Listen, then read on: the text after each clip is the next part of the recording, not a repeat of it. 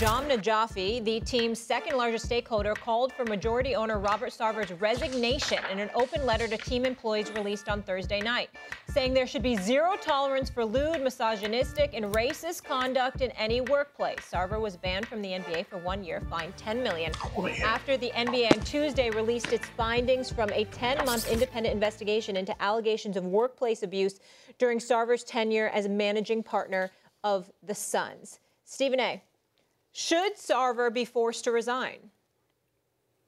Yeah, I think so. I think with the momentum swelling, with the allegations that have been levied against him, the fact that he hasn't been in a position to deny them.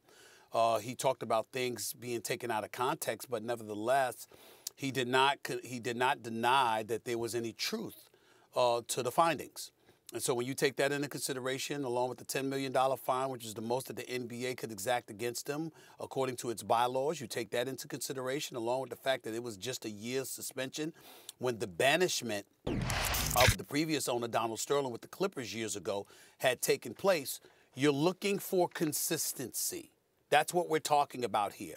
You know, certainly the two don't equate, and please, Molly, understand that I'm not trying to equate the two. But on many, many occasions when we speak about the issue of domestic violence and things of that nature, one of the things society has come to religiously lament is the fact that video or audio was needed in order for these matters to be addressed with, expeditiously and with the level of severity that it requires. People say you shouldn't need the audio and video. Well, one could argue that obviously this is not the same thing, and we understand that my previous mentioned scenario was far more significant and vile and serious than this. These were just words and behavior. At the end of the day, it shouldn't be required here either. You don't have an audio and you don't have a video of Robert Sarver doing this, but he hasn't denied that it's true. There are a multitude of people who have confirmed it's true. The star of his franchise says that the penalty hasn't been enough. A minority owner for the Phoenix Suns is calling for his oyster. Not to mention, a minority owner has acknowledged he doesn't want majority ownership.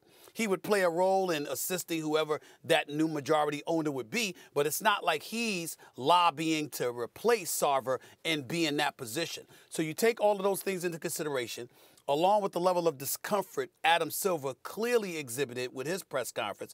And then you bring into account the symbolism of what things were supposed to be. Here we're talking about there's no doubt that a doubt has been cast as it pertains to symbolism because of what the NBA had purported itself to be and the players had purported itself to be since the whole social justice movement was taking place. You're talking about the National Basketball Social Justice Coalition. All of these things that are in place were to address these kind of things from ever happening again, or to continue sullying the brand.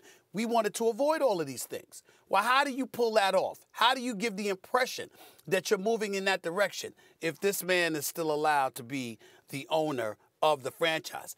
I anticipated that the findings would be that there wasn't truth to what was alleged against Robert Sarver. I didn't expect it to be confirmed. And once it's confirmed, well, and you get penalized, well, why is it just a year? And so that's where I'm at. LeBron James and Chris Paul, again, I support their positions. I just don't support how slow they were to state what they stated. I thought they should have spoken up much, much earlier. I think had they done so, it might have been a stiffer penalty that came down upon Robert Sarver, and we wouldn't be in this position. But the fact is we are, and the NBA has another owner that is associated with stuff that's highly offensive to women, highly offensive to black people. And the reality is that something needs to be done about that. What it is specifically, I don't know. I'm not saying, I don't mind that if he's gone based on the allegations that have been levied against him. But what I do know definitively is that it should have been more than a year, and it hasn't. And because of that, that leaves us all scratching our heads saying, you know something, this is just not a good look.